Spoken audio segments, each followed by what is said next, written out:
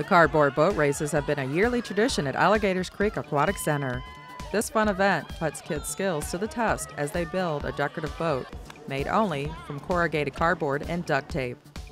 Their hopes are to win one of 3 awards: the fastest boat, the best decorated boat, and yes, even an award for sinking with the Titanic Award. My boat sank! It was fun, and even though our boat sunk, I mean, it was still fun to do, and I would do it again. Yeah, I had a lot of fun, but there's a lot of things we could change to our boat to make it better. Yeah, we sunk last year, but next year we might want to just to win an award, we might just want to sink.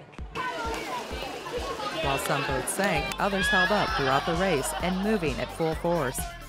Accepting the award for fastest boat were participants Anastasia and Amelia. I was very excited and nervous at the same time. Yeah, whenever I won the first race, I was like, whoa, we just won that. And then we won the second race, and then we went all the way to the semifinals and finals, and we were like, yes. The winners for this year's Best Decorated Boat went to Luke and Dustin.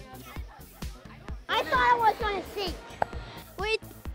I thought we were going to sink because the water was going all up in the boat, and there's a bunch of water in it. The kids really put a lot of thought into their boats, from designing them to building them. Some spent hours, while others spent days building their creation. It took 5 hours on the day that we started building it, and a day for decorating. It took 3 days, but like the way how we built it and how much duct tape we put on was a lot. It took like 8 or 7 boxes of 7 duct tapes because we had so many holes, and it took a long time because we had a big box that we got for free.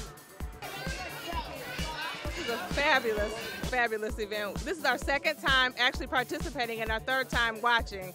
And each year, we've won a Titanic Award twice, but next year we're going to make it all the way.